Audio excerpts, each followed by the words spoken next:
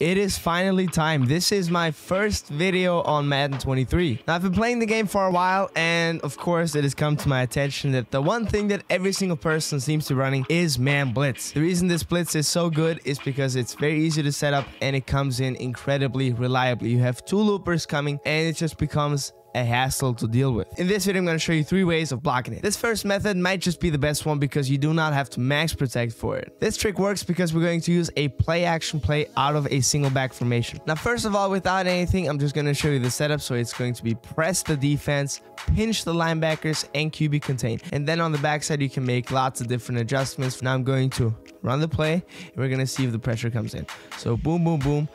We get 2 loopers in. Now, of course, play action is always going to be funky, but we're going to make this better in just a sec. I have the blitz set up on defense. Now let's look towards the offense. So all we're going to do is we're going to block the running back. And if we look at this, we see that he kind of power blocks to the left. Double team right here, and we're going to snap this ball. You don't even need to be blocking the tight end, but if we block the tight end, it helps.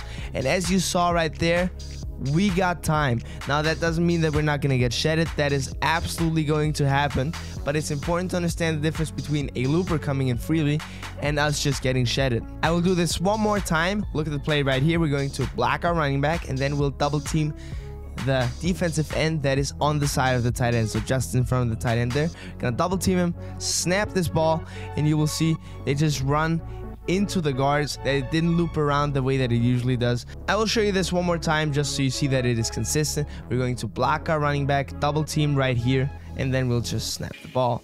Boom, boom, boom, boom, boom. We'll step up, and you see we have a lot of time. We can scramble right there. Of course, if I want to put some man-beating routes on the field, then I'll also have something to throw, but this is more so just on the pass protection side of it. And just to show you that this is a universal single back tip, you do not need to be an X-Nasty for this. We're just going to call PA boot from bunch tight end. We're going to come out in the same blitz as before. We're going to do this exact same thing. We're going to block our running back. You see he goes to the left a little bit. Double team right here. And if I snap the ball, you see how the looper goes inside, and we can then look to hit any man-beating route. And of course, you still need to have some zigs on the field, some slants. Those are probably the best routes out there. But there you go. This is probably the best protection against this type of blitz in the game. As most people are in shotgun, though, we'll need a blitz pickup out of shotgun as well. Quite important for this is that you have the running back and the tight end being on opposite sides. We're just going to call this Ram speed dig out of the Y off trio weak.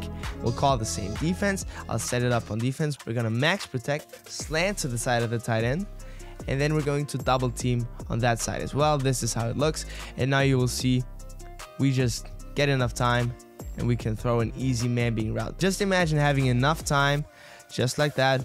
Blitz is picked up, so we'll just throw this right here, make a possession catch this time, and there you go. That is how you know that this is consistent. One more time for good measure, just to really hammer home the point that max protect, slant to the side of the tight end, and then double team the defensive end on the side of the tight end takes care of this pretty easily. But what am I supposed to do if I'm running bunch where I can't block my tight end this easily?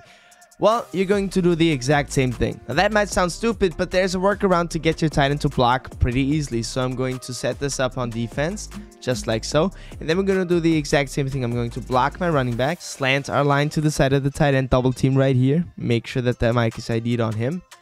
And then I'm going to go on to Bobby Tanyan, our tight end. Going to motion him in a step. And there you go. Now we have got the blitz picked up. Of course, they're going to be sheds as we had right there. But if we go into instant replay, you will see that we had the blitz picked up. So right there, boom, boom, boom. You see all the guys were picked up. Of course, you went around there. That's going to happen. But if you've got a lot of man-beating routes underneath that don't take that long to develop, that's more than enough time to get the ball out. So one more time, slant to the side of the tight end, double team right here. Make sure that the mic is on this rusher. Motion him in a step, and there you go. We have got this thing pretty much taken care of. If you've got a better O-line against the Rams defensive line, of course, is immensely strong. That's going to happen, these sheds. But all in all, you're going to have a lot of success with this blocking mechanic. My favorite formation at the moment is tight offset tight end, and because of that, I cannot really max protect. But there's a way to kind of slow down the rush a little bit to give you a little bit extra time. Same setup as always. And on offense, we're going to do one simple thing. We'll just double team either one of the defensive ends. Now, that is not going to pick it up, but that's going to slow it down a lot. I do not have to block my running back for this. So you see how they strafe, and I just get a little bit extra time. This looked way better than compared to not doing it. So we'll just do this, snap the ball. You see how they loop in twice. Actually, this time it randomly got picked up. There you go. That's the randomness of this game. Let's try it one more time because I feel like that didn't really illustrate the point that well.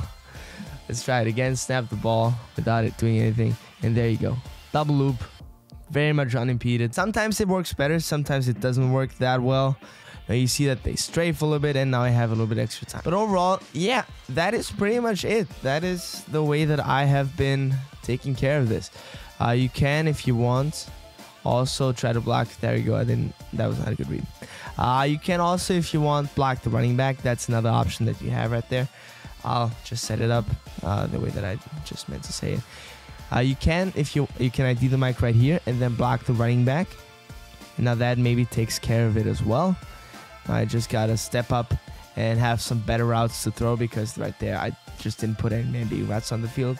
That is a topic for another video because man-beating routes are sometimes a little bit hard to come by, but I'll give you some pointers on route combos that you can maybe try and go for. If you have the running back on a route though, you can do exactly what I just did right there. You can throw it to him. Amazingly enough, and a lot of people, they forget that the running back is sometimes manned up on safety that is out of position and they don't use the running back. But if you want to just kind of be ahead of that, the one thing that you always have to cover if he's going out on the route is the running back. If you don't get burnt by the running back, then you have a lot more success running this defense. I'll make a video on this defense sometime soon, also a video on some route combos, so stay tuned for that. For the moment, I'm out there. I appreciate you guys taking the time watching this video. I hope this helped you. If it did, then let me know in the comments. Also, subscribe to the channel. Do all the good stuff that YouTubers tell you to do. It would support this channel a lot. Till next time, goodbye, guys. And yeah, have fun facing this defense because I have.